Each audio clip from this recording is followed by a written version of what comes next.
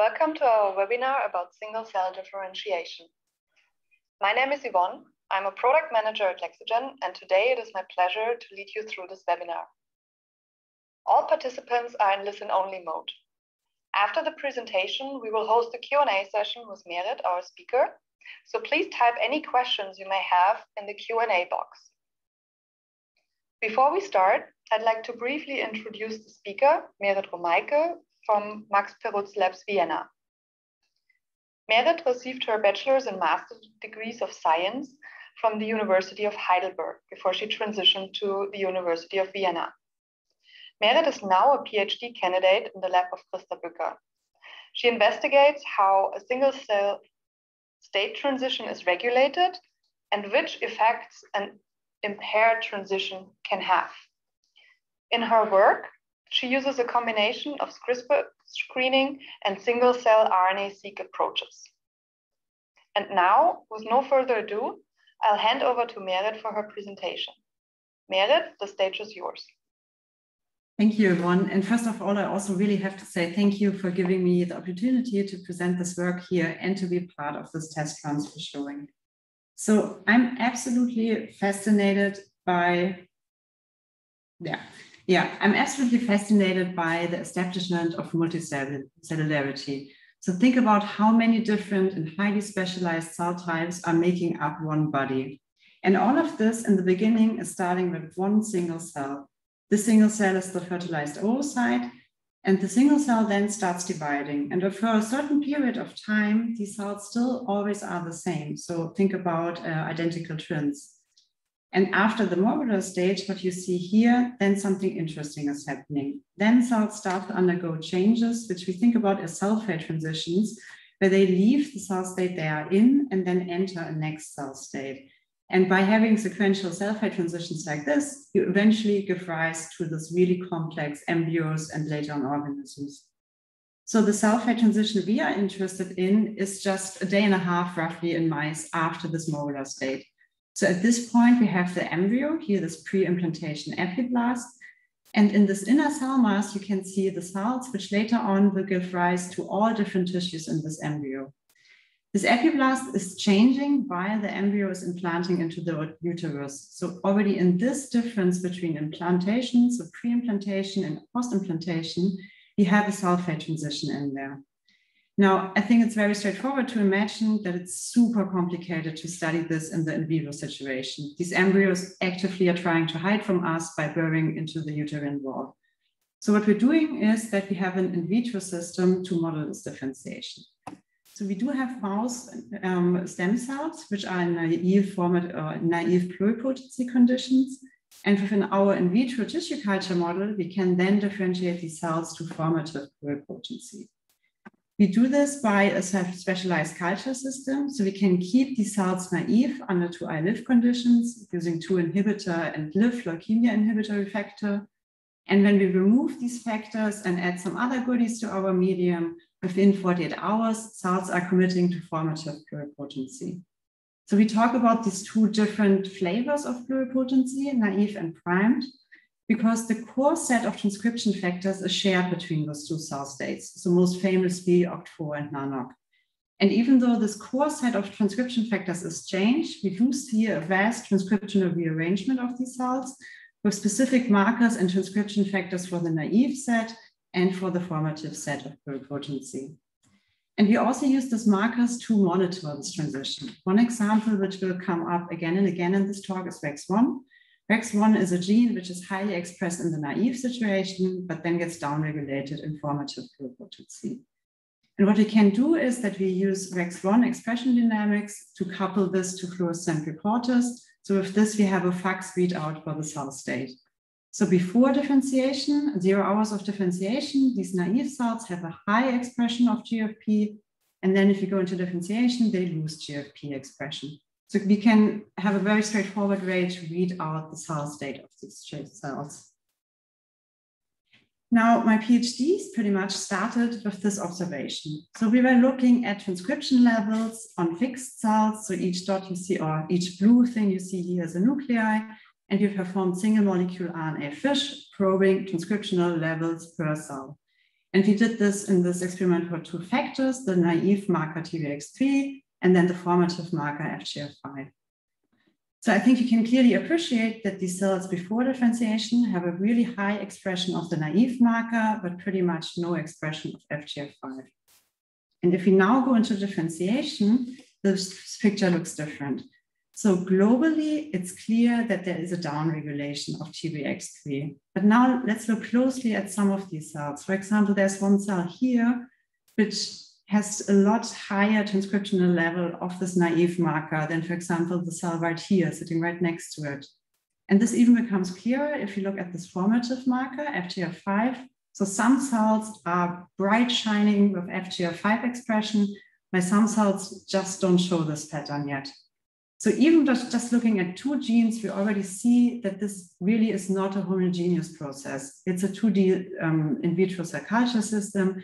So supposedly a very simple system, but even there we start to see heterogeneity. So we then wanted to really understand this heterogeneity. And what the first thing we did is that we did a small scale experiment. And that time SmartSeq2 was the go-to plate-based single cell method. So we differentiated cells and FACS sorted different time points and then subjected them to single cell sequencing. If you're not familiar with these plots, these are dimension reduction plots. Every single dot you see is a cell. The position of the dot is based on the whole transcriptome, so really reading out whole genome information. I'm coloring in this case according to the time points. So you see early cells clustering over here and the later time point, 48 hours of differentiation over here. And in this case, the size of the dot is a representation of expression levels. So here again, the naive marker, and you do see the global downregulation of this marker. Similar, we can look at the same data now for the expression for a formative marker, again, FGF5, and as we would expect, we do see the upregulation. But the interesting things are now happening here in the middle at this intermediate cell stage. So even if you just look at these individual cells, you see some cells, for example, here, which would, from the time point they're collected in differentiation, they should be in an earlier cell state, but they're actually clustering with the later ones. So even with this very limited data set, we already again see heterogeneity on a genome-wide level. And to have that more quantifiable, we then perform pseudotime analysis. So pseudotime is looking for the distribution of cells or data point, and then aligning these cells according to a shared axis, which represents the spread of data. And similar, the beginning and the end situation is rather straightforward. So we do see early and late time points, but with this, we can now quantify how the spread of this intermediate cells is working in there. And of course, this is limited because we really wanted to see all intermediates. And with this, we don't have the continuum of the cell state. So we wanted to go up and really do a fine time course of this differentiation, looking at very short intervals. And at the same time, we also needed more cells to frankly just have a good statistic to look at these intermediates. So we decided to use now a droplet-based method, 10x genomics, which is rather easy to use out of the box. But at the same time, we needed to have a way to multiplex these cells to have it as a feasible experiment, but to also to control for any confounding experimental effects in there. So for this, we use the published method, which is called multi-seq, and which is a very clever way to multiplex droplet-based single cell data. So it works like this. You have these DNA-modified lipids. The lipid is here on this side, and the lipid can interact with membranes, for example, cell membranes, but also nuclei membranes. And with this, you add a little flag, a DNA barcode flag to your cell. And you can use this flag with different barcodes. So now really biochemically, you label your cells with different sample barcodes. In our case, that would be different time points. And then you can pool these cells and now analyze this pool on a 10x genomic chip, having really your controls within one, completely having unconfounded technical bias in there. Data looks something like this. So in this heat map, every column you see is a single cell, and I'm checking for the expression, or rather the presence of these markers, these DNA barcode flags. And what is really clear is that for the most of the cells, we have a clear idea which time point they're coming from. There's a certain fraction of cells where we cannot infer this information. That could be that they're really just not labeled in the biochemical part, or that we're not able to check the barcodes. But these cells, there's nothing wrong with them. We just don't know where they're coming from. So I will continue to show these cells as an internal control, because we argue that they should be just a random distribution of all the 5 time points we have in the experiment. There's another level here, which is really cool, and this is their ability to detect duplets. So in these columns, I shouldn't really say single cells, but rather think of it as a cell barcode. So something is encapsulated in a droplet, but we see that these barcodes are now connected with conflicting barcode information, most likely because 2 cells were encapsulated in the same droplet. And this is super useful for us because we can use that as a quality control measurement. So normally you would check for quality control for duplets by taking the number of detected transcripts per droplet, with the idea that if there are 2 cells, you just have a higher chance to detect more transcripts. And this is something also we see when we look at our duplets identified by multi-seq, but there also is a large fractions of cells which normally would not be flagged in this quality control measurements. So we really have a stringent way to identify these duplets, at least the heteroduplets, which have 2 different time point informations. This is very useful for us because as we're interested in intermediates, these fake intermediates would be a confounding effect, and we could be looking at artifacts if we're not really controlling for this. But let's dive into the data. So this is now again a dimension reduction plot, a UMAP at this time, and we see early cells and the late cells. And you might be surprised in the beginning because we do see this cloud, but actually this is why we sampled the cells as well. We really want to see all intermediate cell stages, so all possibilities in transcription state these cells can be in. And what is also really clear and what we know from our system is that we really have a one-directional process with one start and one endpoint, so no branching points off. We look at one cell fate transition and one isolated one. Now again, looking at pseudotime, so taking this measurement of differentiation. As I mentioned before, we have these cells where we don't know what time they were collected at. And what was really reassuring for us was to see that these cells are sampling the continuous expression space. So we have an intrinsic control to see how cells are distributing. But if we now look at the single time points, again, you see in principle, there is this progression. So these cells are differentiating within the time point as we would expect them. But also here, if you now look into this intermediate time points, you see interesting heterogeneity showing up. So for example, some of these cells, so the X position in this plot is this position in pseudotime. And then I'm just showing the cells coming from one time point. So some of these cells collected at 12 hours in their pseudotime position are really more similar to earlier time points, so more similar to the 6 hours. While some cells, which were directly in the same culturing dish, really look closer to 24 hours already. So even with this wildtype differentiation, we already see heterogeneity again in the system. So we, of course, are wondering now where this heterogeneity is coming from. And other people have done really cool studies on this. So for example, you can again here see expression of Rexron GFP as a readout for naïve.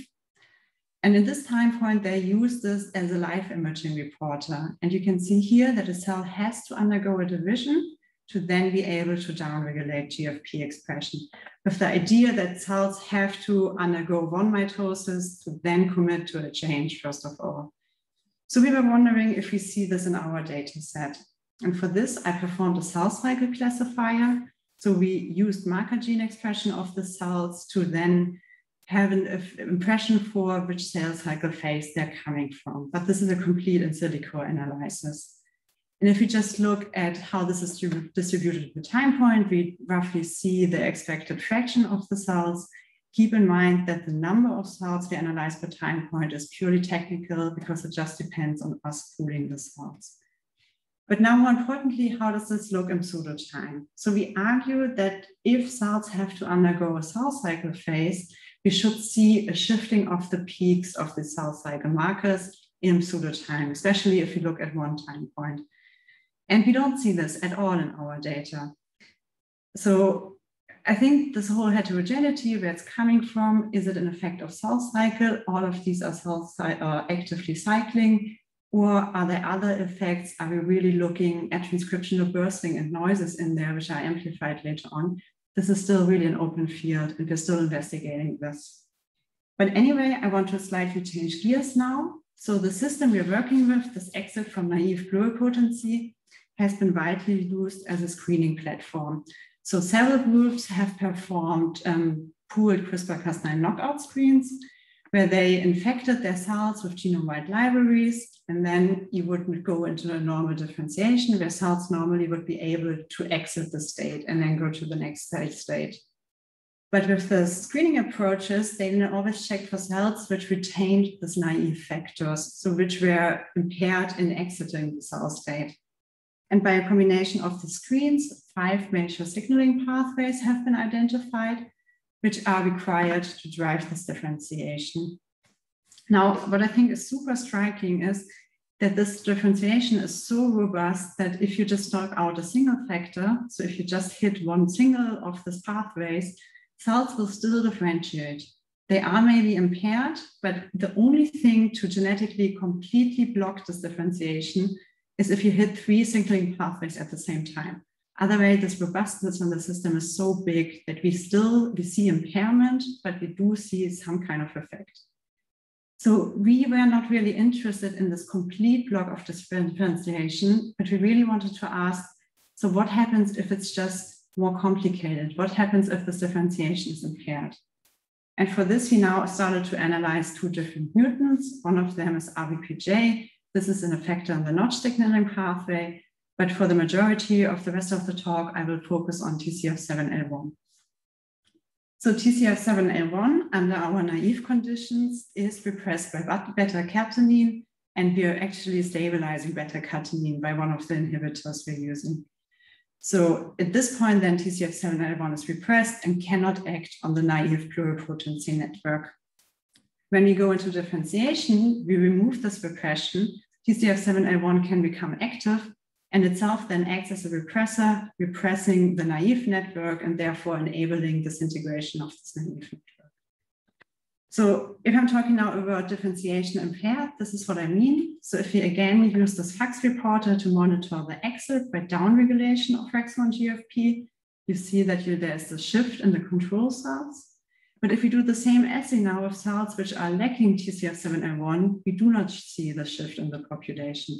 Most of the cells are stuck in an earlier cell state, so not going into differentiation. Of note, we do have some cells which are able to escape. So this is not a complete block, but it seems to be that there's some kind of mechanism to overcome this roadblock or impairment rather. So of course, what you do now, we wanted to know, what does it mean now genome-wide? How can we match this? So we turn to what I would call the workhouse in our lab for bulk RNA sequencing, so Lexogen's Quant-Seq3' kit, with the big advantage that we really can multiplex a lot of different samples and we have a very reasonable readout for cell state because we get a good feeling for what is expressed in the cells. So we did this for cells before differentiation, so 0 hours of differentiation, and for an intermediate time point in here. And what you can see is that we have rather close clustering of control and TCF7L1 cells in the beginning, but at 16 hours of differentiation, there's already this huge spread of the cell lines. But now we have one problem. So we know that these cells are in a completely different cell state already. They show a completely different profile in the FACS markers. So how can we now compare these control cells to the knockout cells? A lot of the effects we will see will be because we look at indirect effects. We're comparing apples and oranges. We're comparing cells of completely different cell states. And now to find the direct effects, which are arising because there is this impairment in the gene regulatory network because of the genetic knockout, is super complicated. I think this becomes clearer if we actually look at differential gene expression. So this is differential gene expression between the knockout and the control at the 2I states, so the beginning. There is already some differential expression, but there is a really huge effect at 16 hours of differentiation. But again, this is a convoluted effect between this direct effects because we're manipulating something, but also because we're comparing completely different cell stages. So we were wondering, can we use our FACS reporter to match these cell states? So what we did is we sorted out very narrow window of controls and the knockout cells, first of all, for 0 hours. So we really match them to have a similar REX1 GFP expression profile.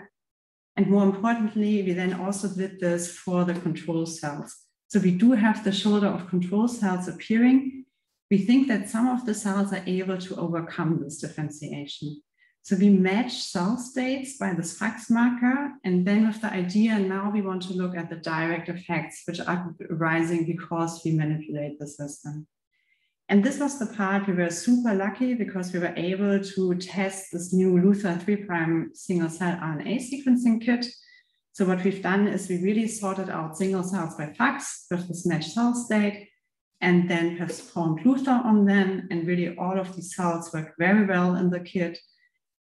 We have a good number of detected transcripts for cells, so complexity within the library without spending millions and millions of reads for these cells. So having these matched cell states, what are the differences now? So here you can see that there's now a very intermixed clustering of knockout and mutant cells for the 0 hours. And we still see differences between knockout and control for the differentiated samples.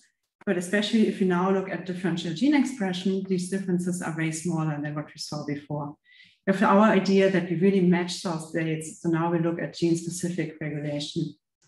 And what was really reassuring for us is that we looked at KLF2. KLF2 is now known to be a direct target by the repression by TCF7L1. And we do see upregulation of KLF2 by comparing these matched cell states to each other.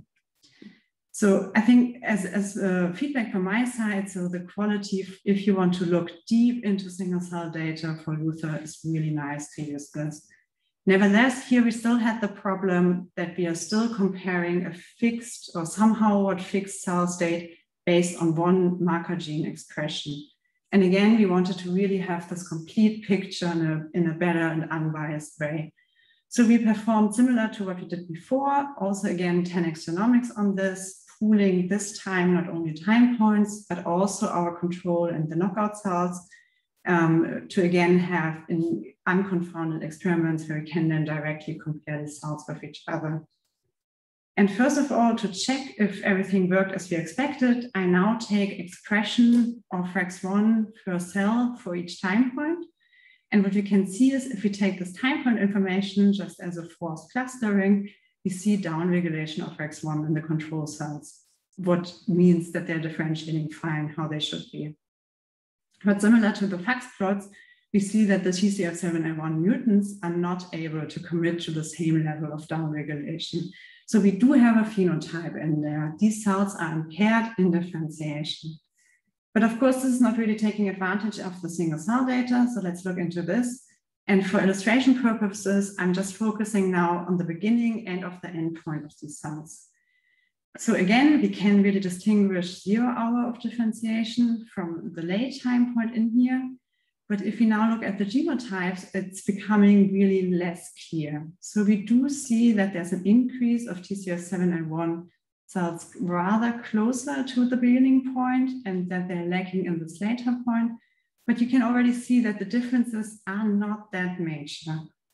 And this becomes even clearer if you now look at all time points at the same time. So this is the same data set. I'm just showing the different genotypes on there. And you can see that pretty much these cells are occupying a very similar transcriptional space. There could be differences in the distribution, but again, cells per time point is purely technical. So we have to be careful that we are not looking at these effects in there. And I think the similarities are becoming clearer. If we, again, take the same plot, I just, for illustration purposes, split it up according to the genotype. And if you now look at the time points, also these later cells of TCF7L1 are somehow differentiating. It's not that we have a complete abolishment of differentiation. And to be honest, that gave us a headache for a while. So how we know that there's a phenotype, we know that we're looking at functional defects. How can we now find this in this kind of data set? So for this, we then, of course, looked what other people have done to look at mutant cells. And there's a very cool study by the lab of Bertie Götkens and John Marioni, where they took cells which are lacking TAL1, one of the major factors for the formation of blood cells. And then they make chimeras, so mixed embryos of wild-type cells and these Taiwan mutant cells. And because the Taiwan mutant cells are also expressing D-tomato, you can then distinguish by faxing out which cells are mutant and which cells are wild-type. And then they looked at what are the different properties of the cells. And the phenotype in this case is absolutely striking. So you can see that here, the cells which are lacking TAL1 are completely not present in any of the blood clusters. So of course, this is a huge phenotype, and this is a huge impairment of differentiation. There's just no formation of blood whatsoever. But what we understand as impaired differentiation really is a different issue. So again, we know these are functional different cells. But our impairment now really comes down to problems in establishing the right cell state in the right timing, so in a timely manner, but not a complete abolishment. And to find these really small differences, we then again turn to pseudotime analysis. So I again found a pseudotime axis in the data set, and this pseudotime algorithm was agnostic to the genotype differences. So we're really just asking, take all cells, align them in differentiation, and then only later on I check which genotype they're coming from. And what you now see is really striking. So we do see that the TCF791 mutants are always lagging behind the control cells. And this effect is getting stronger and stronger over time. So with this, we now really build a shared differentiation axis of the cells. And then by taking a cross-section of this differentiation axis, we should now be able to have matched cell states and then compare specific in this matched cell states. And with the shared axis, we can now start asking different questions.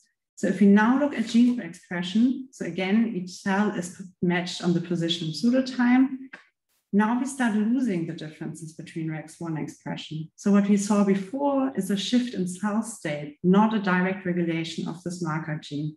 And of note, there are some cells, what we also saw in the FAC sorting before, which have this shoulder appearing. So some of the mutant cells are able to overcome this differentiation block.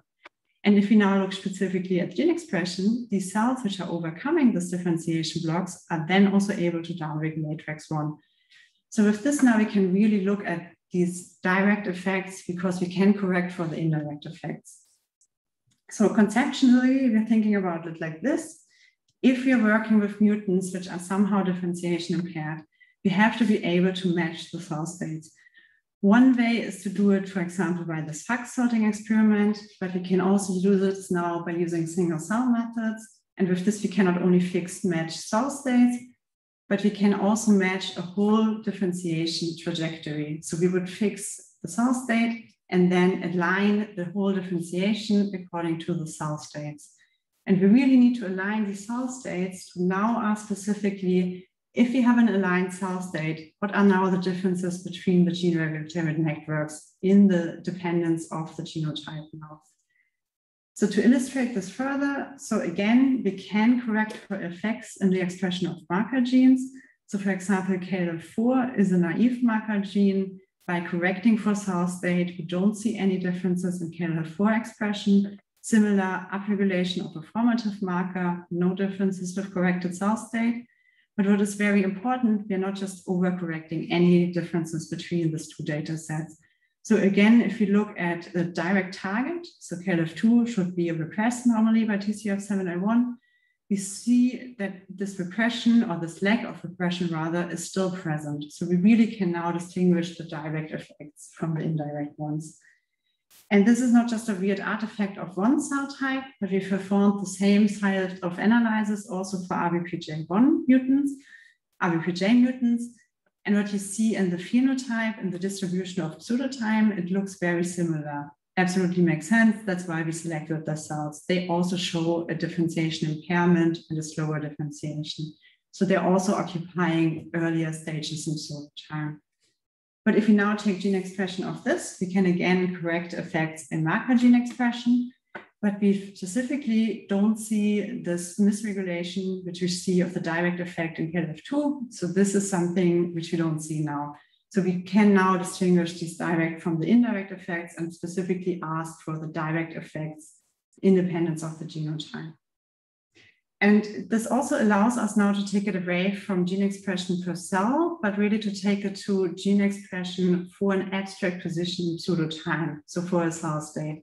So we can now start matching, not just for marker genes, but really in a transcriptome way, match cell states, and then ask for not just differential gene expression, but really differential regulation of these genes as a function of pseudo-time. And with this, I'm already coming to an end. I hope I convinced you that even though this used to be a very simple, straightforward 2D differentiation system, we already see heterogeneity in the system. And every time we now look at mutants which have some kind of problem in differentiation, so which are differentiation impaired, we will observe a change in cell states, which is the phenotype we're looking for. But at the same time, this change in cell stage will always convolute direct and indirect effects on the gene regulatory network level. And by using a combination of single cell methods now, we can correct for these differences in gene differences in cell state, and now ask specific the question of how is this difference arising and what are the effects underneath this. So with this, I can only thank the people involved in this work. First and foremost, my supervisor, Christa, and then also Celine Sin and Jörg Menche, who are now really digging into network biology and take these data sets to look at fine-tuned network exchanges across pseudotime. And thanks again for Lexogen for giving me the opportunity to talk here. And thank you for your attention. I'm happy to take questions. Thanks a lot, Merit, for this exciting talk.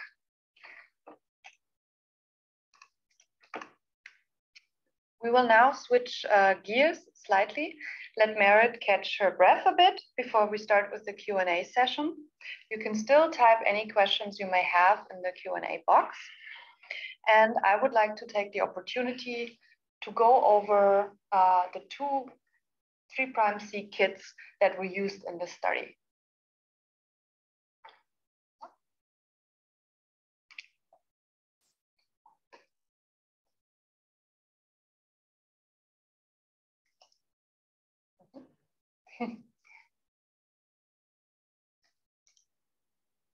Now we go.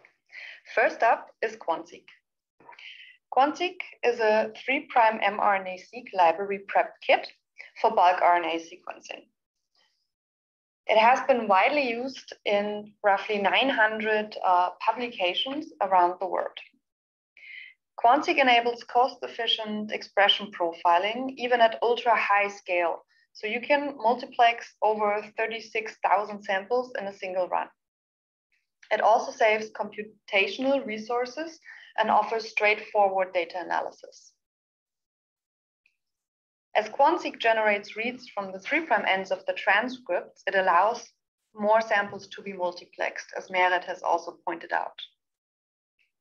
In contrast to conventional mRNA-Seq, the fragments do not need to be assembled along the transcript body, which complicates the data analysis and needs transcript quantification to be done. QuantSeq generates one fragment per transcript and thus enables straightforward data analysis by counting the fragments, which decreases the turnover time and saves computational resources. QuantSeq does also not require any RNA preprocessing, such as RNA depletion or mRNA selection. The QuantSeq library preparation workflow therefore only consists of 5 steps and is much faster than the conventional mRNA-Seq workflow, which takes at least 7 hours. The streamlined workflows also saves consumables and plasticware. The second library prep kit that was used in Merit's study is Luther, which is a 3' Seq library prep for single cells.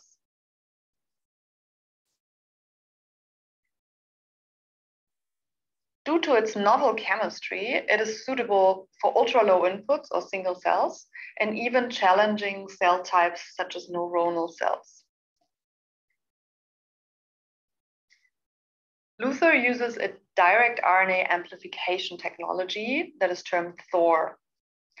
This amplifies the original mRNA from a single cell without the need to create a cDNA intermediate. And thereby Luther's 3' mRNA-Seq yields this unprecedented sensitivity and reproducibility for individual cells that was also shown in Merit's talk. How does Thor amplification work? Thor amplification introduces a T7 promoter by oligo-TT priming at the 3' poly A tail of the endogenous mRNAs. In a series of reaction steps, the protruding poly A tail of the mRNA is then removed, and the T7 promoter sequence is physically fused to the 3' end of the original mRNA molecule. Then in vitro transcription generates antisense RNA copies, which are shown in light blue here. The original mRNA is repeatedly copied by multiple transcription events. The major novelty of this whole thing is that the original mRNA molecule is copied, and that is used as a template. So there's no need to generate a cDNA intermediate, which is commonly used in single cell methods. And therefore also, if you miss a molecule in the first round of amplification, with Luther, you have the chance to catch it in subsequent rounds even. And this leads to the unprecedented sensitivity. With this, I would like to thank you for listening, and I'll end my short presentation with an additional announcement. We have recently launched our new RNA Expertise Hub as an e-learning resource. The hub contains short technology videos, also including Luther and QuantSeq, useful checklist for wet lab work, and our RNA Lexicon. RNA Lexicon is a collection of chapters dealing with sequencing, experimental planning, and the individual steps of an RNA-Seq workflow. You can access it by scanning the QR code or by following the link below. And with this, we will start our Q&A session with Merit. First, we would like to start with the pre-submitted questions. As a reminder, you can still submit your questions by typing to the Q&A box. So Merit, the first question is, how sensitive is the analysis and what are the smallest detectable differences? Yeah, I think the issue here is mostly that we can detect differences, but in the end, we always have to go to validation. So it is incredibly sensitive in the sense of, yes, there can be just finding it the other way around. Just finding a difference doesn't mean that it's a functional difference. So this is something we always have to go back to tissue culture and look at.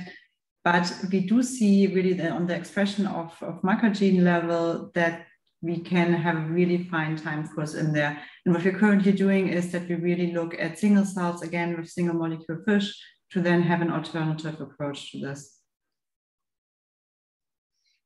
Thanks, Merit, for this. The second question is, why were different methods used for single cell RNA-Seq? And what are the differences?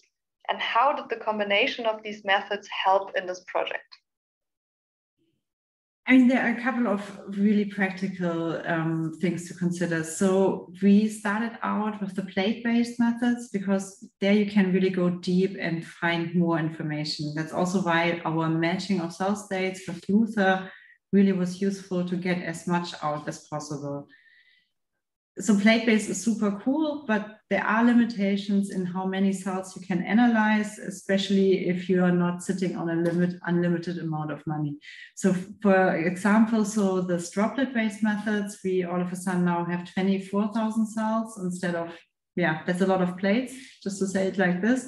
But for droplets, it's really easier to scale it up, with the downside of that we do not get as much information per cell. And so we were really wondering in the beginning if the small transition we're looking at, if we could resolve that in a droplet-based approach.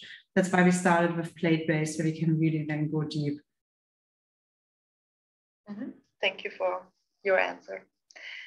The next question is, there's already a difference between the control and the mutant in the beginning of your experiment. Where did this come from? Yeah, this is also something we're looking at right now. So it could be that we do see clonal effects in these cell lines. So one way would be to have a deck contact, which we're cloning right now at this point. But it's also hard to say what these differences actually are, because I also looked at expression of the naive genes, because we were wondering, are they more naive, whatever that means? Because it makes sense if they're missing the repressor that they have a hyperactive network, but this is not something we see in there. So this is again something where we would need to dig deeper, maybe with a different approach again. Mm-hmm. The next question is, how do you explain the cells that overcome the block in the differentiation? Yeah, I think this comes down to this robustness. So we do not have a master regulator, like for example, the Taiwan, which is a really striking example, which then completely abolished this differentiation. But we really have an interconnected network, and there can be, or there's a lot of feedback between these nodes of the networks. So I really think of this impairment as it's somehow more complicated to establish the networks. But eventually, for whatever mechanisms, there is this establishing and cells are then moving over. But for this, we really want to now look into the networks and see that we do find these small differences in there. Mm-hmm. So the mutant you showed, the knockout mutant you showed, is lagging behind in differentiation. What are the effects of the time delay on the cells, or can they overcome this and develop normally later? Yes, so later is always a different issue. So this also is one thing in vivo. This is a slightly different regulation, and you have to say. But yes, in principle, they can overcome it and they can leave the cell state. Mm-hmm. Do you have any plans to move your analysis in vivo, and how could that be done? I think because of the how, of course, it would be super interesting to look at this in vivo. It's also very challenging. So just isolating these embryos at these early stages is a system which is not easy to do. I think what is a cool approach would be a bridging approach, which then still is in vitro tissue culture, but you can start doing 3D tissue culture where the embryoid bodies are even closer to the in vivo situation. But of course, all of this adds more complexity to the system. So in thinking in the terms of heterogeneity, I'm not sure if this is what we actually want to do, because it's nice to have such a straightforward, seemingly very easy system, because then we can really pinpoint the causes of heterogeneity in there. Mm-hmm. Are any of the mutants lethal? Yes, so there are some. Those are not the ones we want to analyze. So, but this is something we do see in screening approaches, that some cells are just dropping out because they are dying. Also that they just start dying when we start this differentiation. But of course, then studying the effect of apoptosis is a completely different question. But yes, you can die in this process. That is great. I think the last question we have is, you mentioned that you found these mutations by CRISPR screening. Can you elaborate on that? So yeah, to be honest, that was not us, but other people have found them by screening. So there were a couple of screens performed in a similar approach. So you take your embryonic stem cells under naive conditions, infect them in a pooled approach where you then have guides against all genes in the genome, or targeted approaches when you're just interested in a certain amount of factors.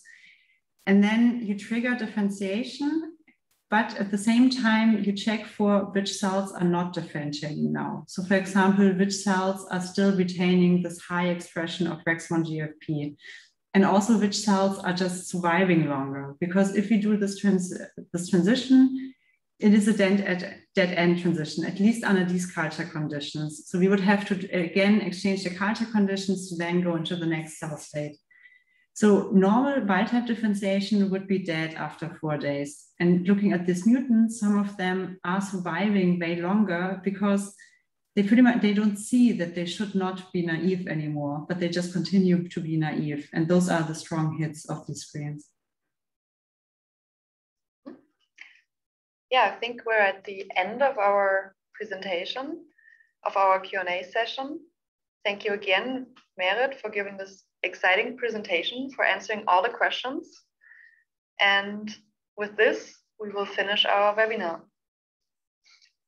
Have an exciting rest of the RNA Society meeting, and we'll hope to host you soon with our next webinar.